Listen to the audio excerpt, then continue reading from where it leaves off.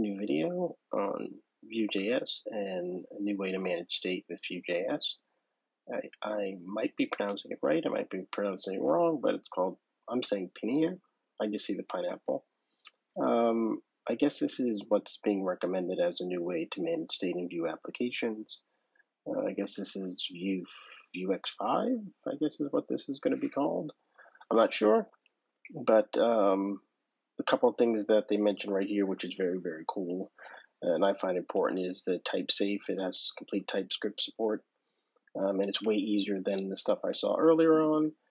And it also has DevTools support, and we'll kind of pop through some of that, but just a quick peek. You can see here it's got your main store. You can see what's kind of going on in the store, and then when we actually kind of work with things, we'll go through the timeline, and you can kind of track what's happening during changes to your state model, like you used to be able to do with the old vue tools.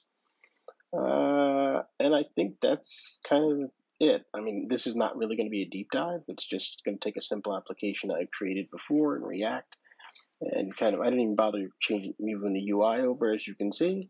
This is a simple application. We can add students. So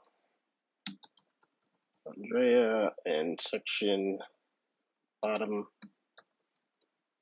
we can add students. And you can see students get added here to the list. And also, if you notice, we can see the mutation, which showed the change, data that was added. We can click back here. Where am I going? Back up to the inspector. We can look at the component. We can see the main store. We can see the objects in the store. As you can see, to me, like the biggest highlight of all this is the tooling. I modified this so you can actually edit a document, and you see when you edit it, I changed the store. Where is it down here? To keep track of who is the selected student, and then I can modify this bottom, and I update the student. You can see the student is modified, but I'm also doing some subscribing to the store so I can identify changes and update the UI. So that's what we're going to cover in this video. If this is something that you find interesting, please stick around. Let's get to the video. The getting started demo pretty much has it laid out straight for you. Actually, let's see. Let's go to GitHub, see if it's listed there. All right. Interesting. All right, here it is. You do the npm or yarn based on whatever you do. We're not using Vue 2, but this shows you can also use it in an older version of Vue with this Vue Composition API plugin. And so now let's hop into our code. So we've installed it already. We're in the beginning. We have Vue. We create our app. We Pinia. I'm going to say Pinia. So we do create Pinia. We call create Pinia, and then we just use it as we would normally as we mount the app. Then the next thing is the app view. There's nothing magical in the app view other than we have the component called student component that I'm utilizing to demonstrate how this new store functionality works. So let's hop over to stores because that's where the interesting stuff is, and see how we define the store. So right here at the top, you can see that I've defined my store. And then in here, like I said, one of the things I really like about this is the ability to create types. So I've created this type, or its interface for my student, name, ID, section, all strings. And then I've defined an interface for my store. My store keeps track of all the students, and then it also keeps track of a selected student. So in the UI, you can select a student, which basically indicates you're about to modify or edit it. And then we go in here and we define the store. And my store is defined as an ID called main store, and then it has students, and then as it matches the state. So I'm initializing the state variables to get the application started. And then one main thing you'll notice here is that there's no mutations, which to me just always boggled my mind why I needed to have actions and mutations. So it's just a lot clearer. You just have these actions, and your actions are functions that modify state. And as you can see, you can pass data into them, and then you can also kind of utilize your current state variable. So let's just look at the basic one for adding a student. So for adding a student, and once again, I'm really going heavy with my types here. So I define the type that needs to get passed in. It has to have a name and a section. It gets passed in as a string. We take this existing student object, students, which is an array of students. And then what we do is we take our new object we're about to add. We use our student name. Then we generate a unique ID with our math random.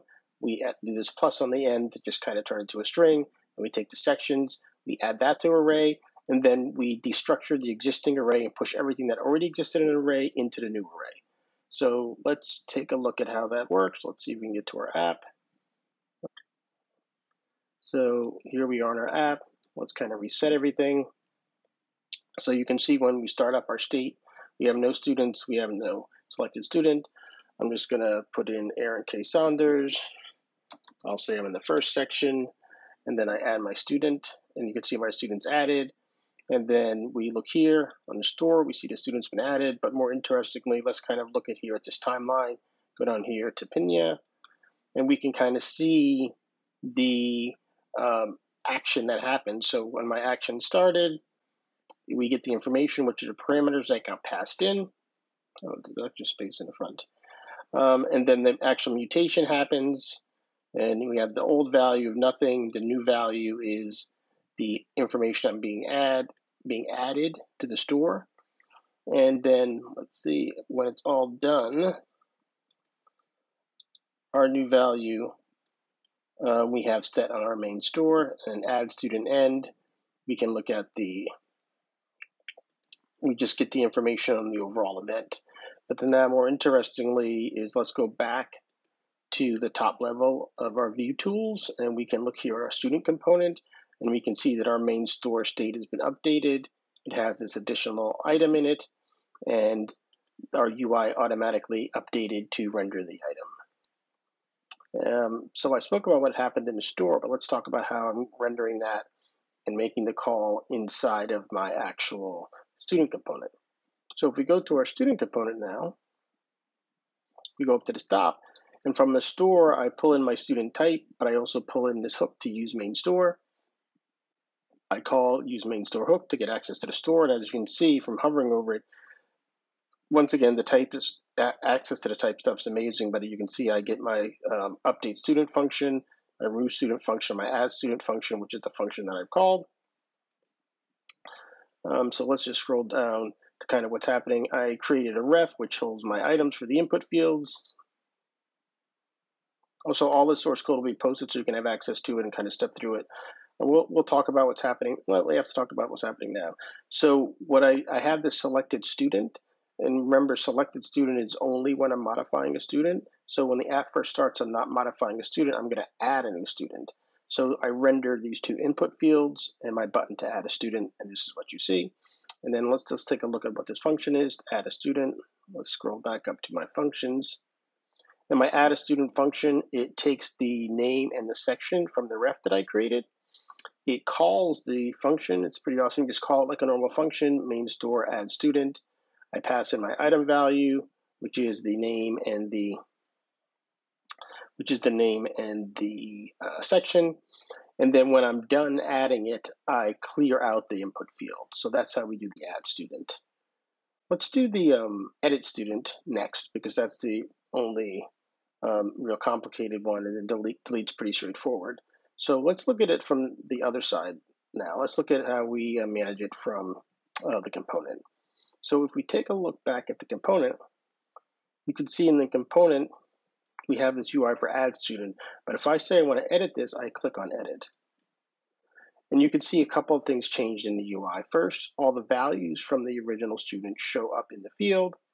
The UI changes to indicate that we're updating a student.